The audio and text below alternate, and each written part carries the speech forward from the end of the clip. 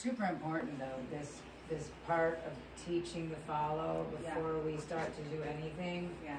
Because when we ride, right, or lunge, or we put energy and we want to catch it, and we want it to follow. So if we teach that now, we're not teaching it at 4, because you can see the natural reaction of the horse. Oh, yeah. And also while you're on the side, you'd never get, you know, underneath, you would never get it.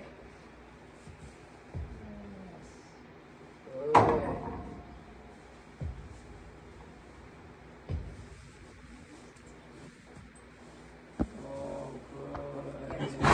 Side last time, did we? No, I only did left because she was dramatic. Get out of the. Whenever they're dramatic and then they get it, I keep it short. You know, that's why I wanted to do, you know, at least 3 days, because that's where you get things done. Because you introduce it, right? And then today she's like, oh, halter, okay. You know, or yesterday she's like, what the heck is on me? Nice.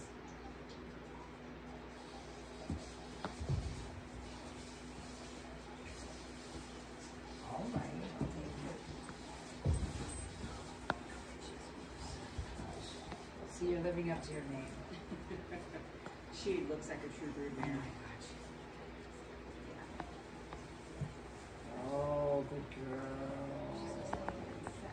You know, and this too is the, you know, it teaches them to move away. Absolutely.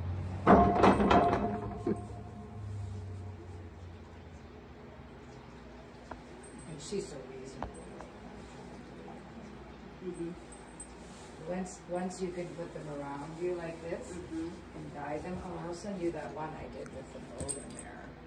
It was not nearly as agreeable as this. She's older than this one, I think. More experience, I think I've done it more, but how I, you know, once it turns and you can push and it'll follow, then what you do with it. I'll send you the video. Then you just start sending it around as if you're going to lunge. Yes, good.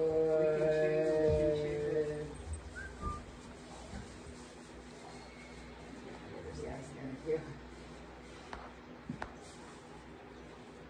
We're about done. She's going super.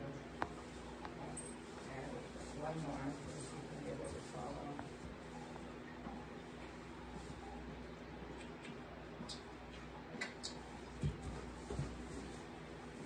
You see how instinctually though that they don't want to yield away on the right nearly as much as the left? Yeah. It's funny. Oh, good. Nice. Oh.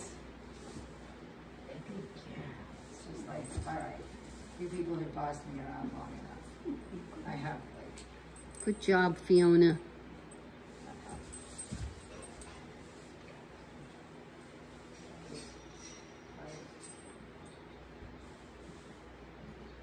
Oh, good girl. scratches and rubs.